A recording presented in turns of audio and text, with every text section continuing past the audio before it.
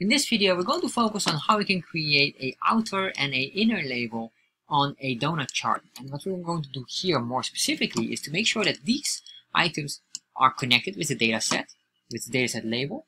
Plus, we want to make sure that it will not interfere with, for example, if you have a chart title or if you would have a legend. So we want to make sure that this will be exactly nicely between there without any interference from the others. So let's look how to add inner and outer labels in the donut chart in Chart.js. So the first thing what we need to do here is, of course, to get our default code, which you can find in chartjs3.com getting started, or this specific link here, which is also in the description box. So then, if I scroll down here, copy this entire chunk of code, and if you want to understand what this code does, make sure you watch this video here. So I'm going to paste this code in here, and then I will cut out this and put it in there, save and refresh. So now we have a bar chart. I'm going to convert this quickly into a donut chart. So I'm going to scroll down here, and then what we're going to do here is I'm going to say here donut, and then I'm going to remove the scales because it doesn't have any scales. And then next what I will do is I want to adjust the size of it because it will be a square, so I'm going to make 500 pixels. If I save this, refresh, there we are. So we have a nice square that will fit on the screen. So now what I want to do is I want to add up another data set. So we have a one for the inner and other one for the outer. So I'm going to copy all of this, put it here in the next data set, and then let's say here this will be our inner. Yeah, well, let's say inner profits, doesn't matter, I'm just saying making up. Then here outer weekly sales, and just for the sake of it I want to make them slightly different. Let's say here 9, say here 6, and here I will make this 12. And then what I will do as well is I want to give it different colors here. So I'm going to make this, or the shade, slightly darker. So I say 0.4 so we can see the differences of this. Border width, we can maintain that, but what I do want here is a comma, and then I'm going to say here cut out percentage. Sorry, this should be like this. We can say 80%. So like this here. If you don't put percentage in here, that's the Chartjs 2 version. So save that. If I refresh here, alright, so we have one, and then the other one needs to have as well a cut out percentage here. Save that. There we are. So now we have these two, and you can see here, this is the outer one, which is a lighter shade compared to the inner line, inner ring. So now we have this, and what I'm going to do is, because having text in here and here up is, or at least here up, that's the most tricky part. So we're going to use some advanced items in here. And you might say, well, we can just use the title. Well, what if you already use the title? So I'm going to show you the way how you're supposed to do it as a professional. So in here, I'm going to put in, because we can imagine we would have a title in here. So I'm going to say plugin, and I'm going to add up here title. So we're going to say here title, and then we're going to put in here display.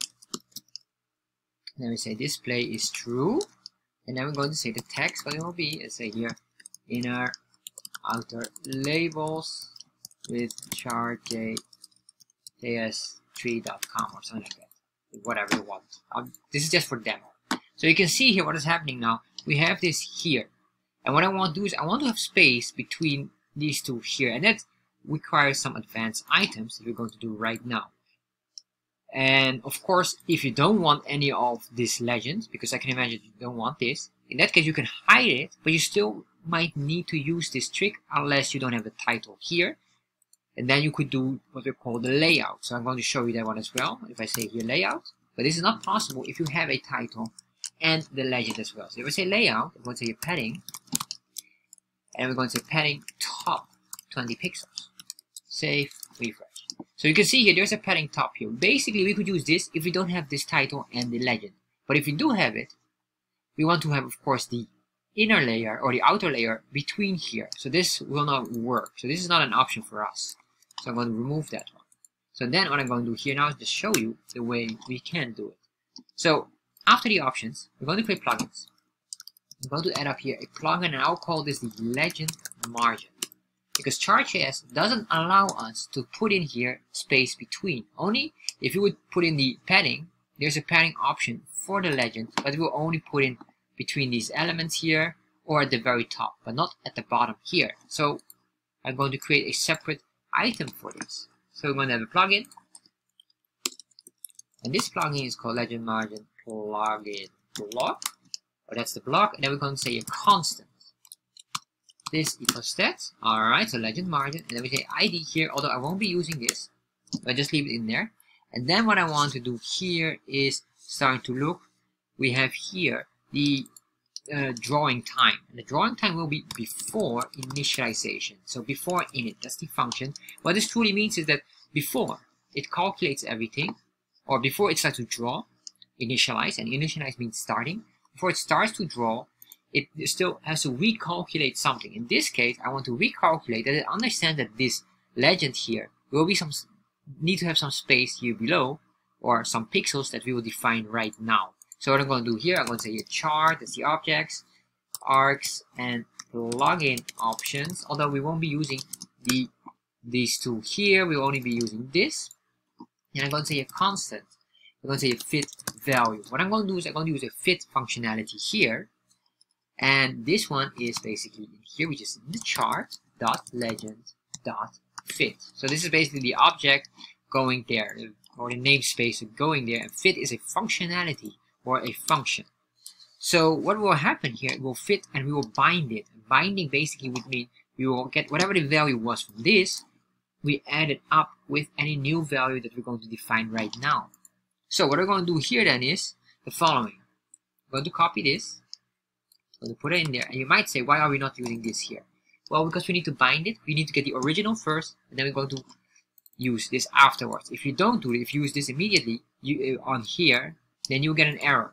Why? I don't know. I guess it's because of the binding or something like that. Anyway, what I'm going to say here, function fit, and then in here we're going to put in the value. We're going to say here fit value dot bind. So we're going to bind this value, which is the function, and then here we're going to say bind it with what exactly? Well, this chart.legend, and then we have this, and then here again parentheses.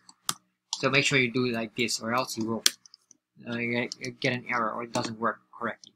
So then what I want to do, I want to return the value. So I want to return the value with the binding item.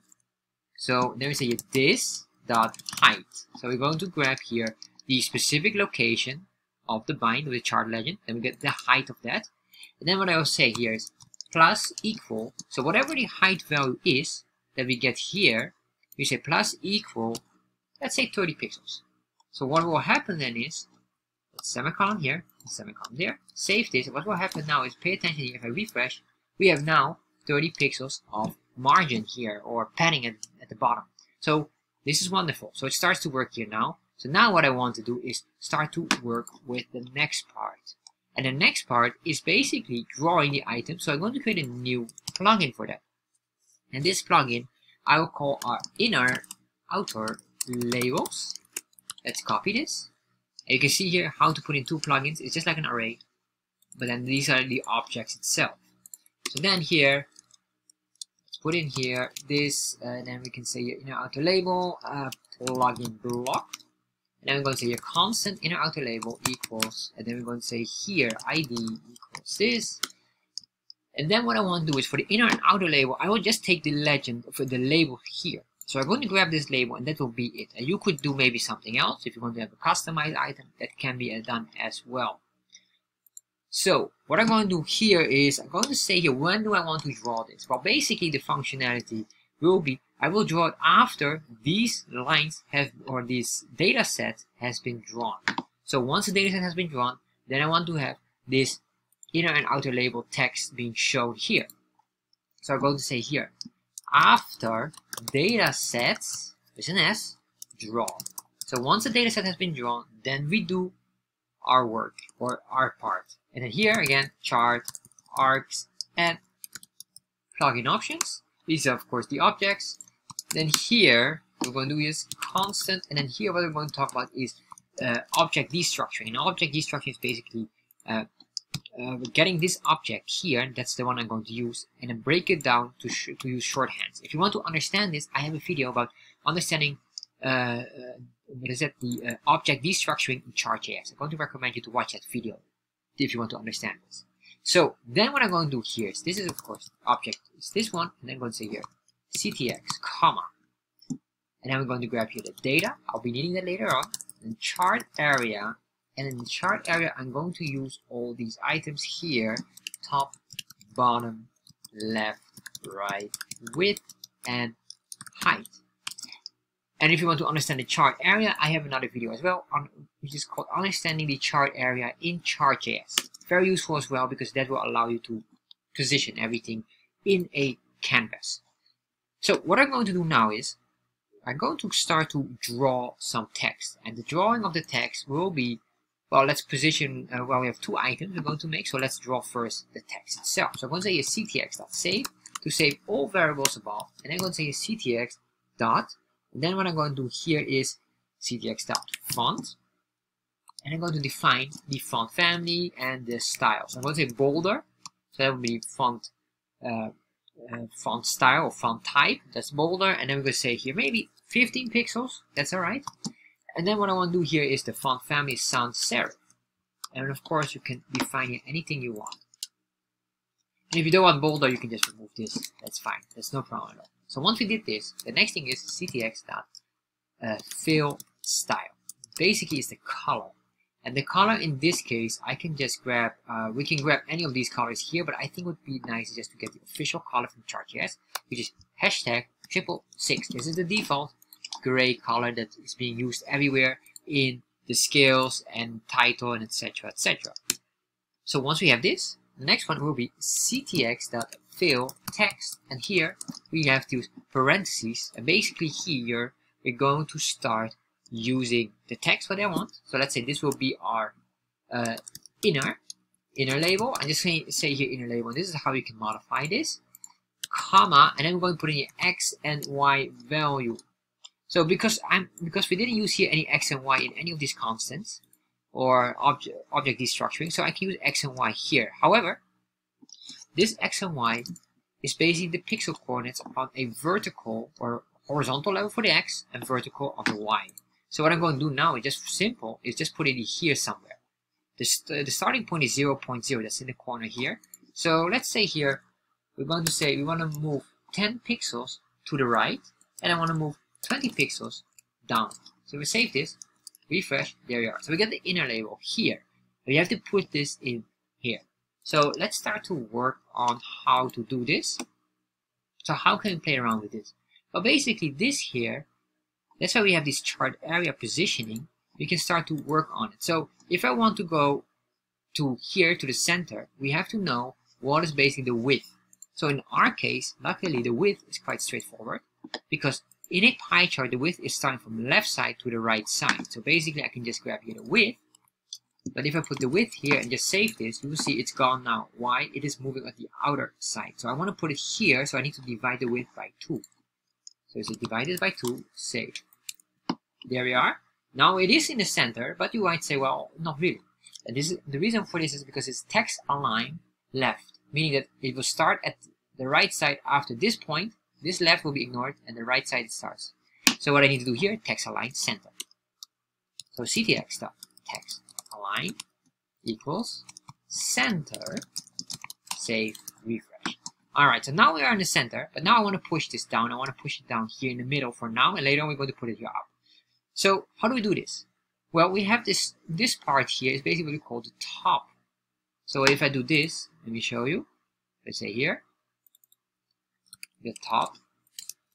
We are here and it's somewhere there, alright, but I want to go here in the center. So you might say, alright, why don't we just use the height? Well, it doesn't work like that. If I do height right now, if I save this, refresh, it goes already down here. And the reason why, you might say, well, shouldn't it, because this height would be the full item, shouldn't it be going down over the bottom? The answer is no. Why? Because it looks at this part here as the chart area and the height. So if I do height divided by 2, we will get somewhere, but this is not really desirable. Let's put it in the center. So we have the height by 2 is, we are basically in the center, but we have here the top part. This top part is this part here, and we need to add up. So add plus top, save, refresh. Now we're in the perfect center. Alright, so now we have this. The next thing what I want to do is I want to start putting in the outer label, but before I'm doing that, I guess this here should be converted into the inner label here. It's this one here. So how do we do this? Well, remember we had the data destructuring or object destructuring of data. So I'm going to grab this data here. I'm going to say a dot. And then I'm going to say here, let's look at it, because basically this data refers us to here. Then you can go to data sets, where you can say index 0 or 1, and then we can get the label. So I'm going to say here, where are we? Data sets, let's say number 1, because that's the inner label, and then dot label, if I'm not mistaken. Was it label or labels? Label without the S. This is, watch out here, we have the one with the S. So if I save this, refresh, look at this inner weekly profits, which is correct because that is the text that we assigned here. And if I even do profits and then ABC, you will see it will work nicely. There we are. So this is already confirmed. So the next thing is, how do we put the other one? Well, basically that will become easier. We have this, but of course I want to use a bit more professional method. I'm going to make a function out of this. So I'm going to create a function here, so we don't have to copy and paste this code. So I'm going to say function, and let's say function labels. That would be fine. Then what I'm going to do is I'm just going to cut out this part and move it in here. Give this a proper indentation. Delete this additional space here, or what is this? Can be removed. Alright, and this one as well. So then what I want to do here is, we have this, we have all these values here. So I'm going to change this. I'm going to say here now, copy this, put in here the labels. This is basically the function that we're going to activate. And then what I want to do here is, we have here the text, comma, this would be the X and Y value. And we are allowed to use this because we don't use any things anywhere else. And then text here, maybe we could say here the data set index. Is probably the right term, because we don't want to really change this part, only this in here. So what I'm going to do here is, I'm going to say here number 1, comma, and then I'm going to grab this here. Let's say this will be the X, then comma, and this will be the height part or the Y value. So put that in there, say here Y, here we're going to say X, and then here all I will do is dataset index. So we're going to copy this, put it in there, because the numbers that we're going to play with around this. So if I save this, and then save, refresh. So nothing changes visually, but behind the scenes we have done a lot of extra work, or at least we've done a lot of adjustments. So now what I can do here is just copy this. Let's do another one, and then I'll say here this will be 0, and for now I'll just say this will be 10, and this will be 20. Save. There we are. Alright, so now we have this. What I want to do is I want to push this here to the center first, which is basically, you can say here width divide by 2. Save. There we are. So now we're there, but now what I want to do is I want to go down here. How do we do this? Well, what we can do is we can just get from the top. The moment I do top, I will go on this part here, and then all I have to do is deduct amount of pixels to go up. Remember, in the canvas, when we go up, we have to deduct, because this is the 0, and the lower we go, we're going to the height of the item, and if I'm not mistaken, this is 500 pixels in height, because we have set the square of 500. So, if you're wondering what I mean, it was this one here, width 500, and if it's a square, 500 height and width, that's a square. So, what I'm going to do here is just minus maybe 20 pixels, that'll be fine. Let's see. There we are. So that works nicely. So then what I want to do is, so imagine if we're going to remove this item here. What happens if we're going to remove our item? So I'm going to say comma here, I'm going to say here legend display equals false. Save. Refresh, and there you are. You can see it will not interfere even with our title. Here it will be always here. So you might say, well, I want to go this up here. How can I do this? How can I push it up? Well, you can do a negative number. Let's look at this. What we have here, the height divided by 4, we could say here maybe, or sorry, not a negative number, we can do here maybe plus 100, if I say it like this. That's fine. Or, I guess what we can do as well is you can say height divided by 4. If I do this, save, almost similar. So you can play around with that in pixels, how many pixels you want to do that. So that doesn't matter so much.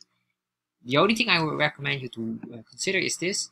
Here, outer label and inner label, we only are able to do 2 labels. If you do another ring here, you can put in, but you have to consider, but the third label or the center label will be hard to pinpoint, or is not able to pinpoint.